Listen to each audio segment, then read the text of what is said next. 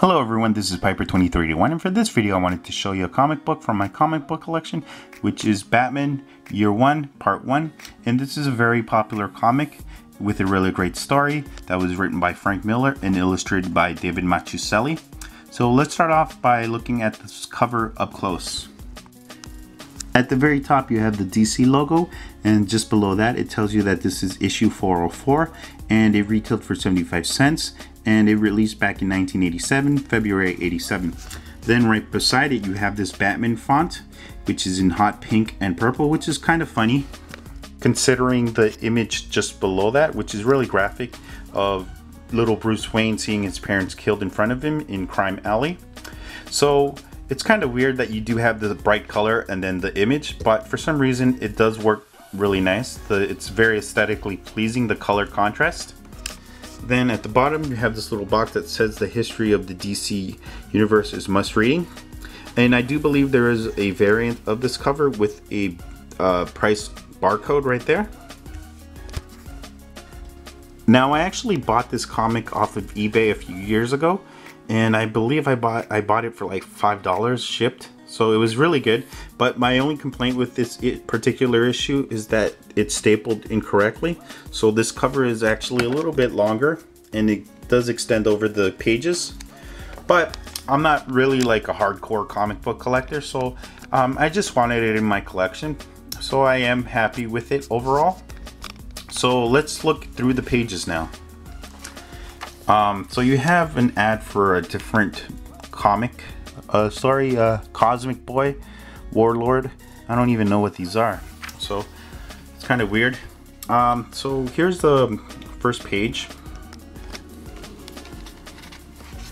and I guess the story is about I guess Jim Gordon returning to Gotham City, and of course he's middle class, or I don't even know, maybe lower class, and he has to come back through public transportation, compared to Bruce Wayne, who flies first class and has really luxurious, luggage right there.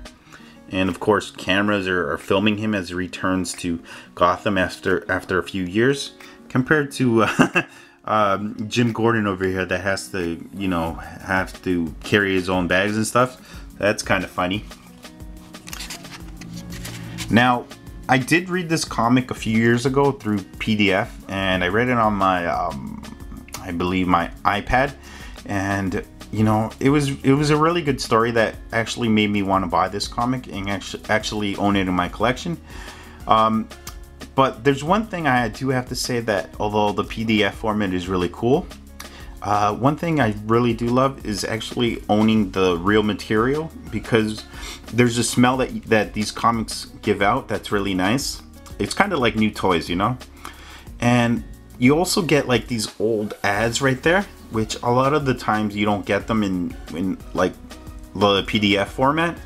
So I kind of like owning these actual relics and having them in my collection. It's really cool. So I highly recommend anybody to get these comics. If they're still pretty decent of a price, I recommend getting them. So over here on this ad you can see Captain Crunch right there. And of course, Captain Crunch was the best, especially with Crunch Berries. I think that's what they were called. They don't really make those anymore. I haven't seen them in years at least. And then over here you have an image of Wonder Woman, which is kind of funny, considering that she's really popular again. So yeah, this is the story of, Bruce Wayne returning to Gotham City, as well as James Gordon. And you have Bruce Wayne right there. So it actually starts off, the comic or the story actually starts off on January 4th, and it just goes throughout the whole year. And I believe this is a 4-part issue, so this is like the first few months of the year. So it's really cool. I mean, honestly, there's nothing like owning the real material, and it's kind of funny because you even get the black ink on your hands. See, look at that. It's really cool. And unfortunately, these magazines and comics are going to be extinct pretty soon, so that kind of sucks. And then you have an image of Selena right there. a very 80s version of Selena, actually. So it's kind of funny.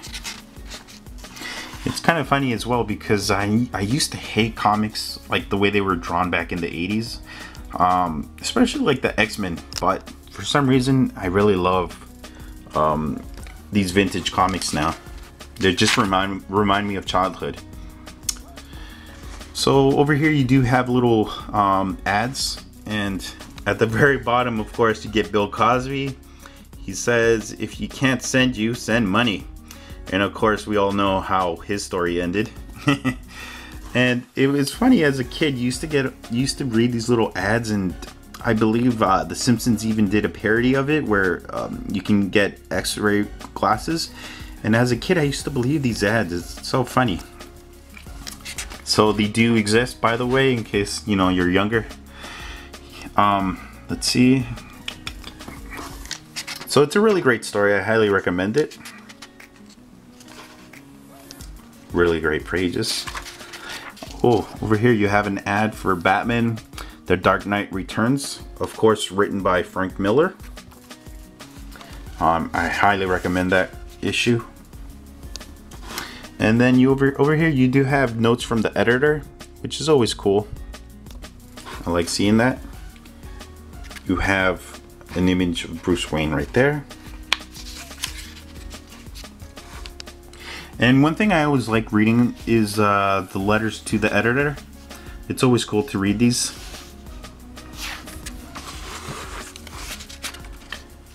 And you know what? That was actually the last page right there. Spoiler alert. Sorry if you haven't read this, but you know. And that's it. So, like I said, my hands are filthy now. Look at that. But it's so cool. It's so unique to these old comics. And that's it. Alright, so that's it for this video. If you want to see pictures, just follow the links to my blog, and I'll see you guys next time. Take care.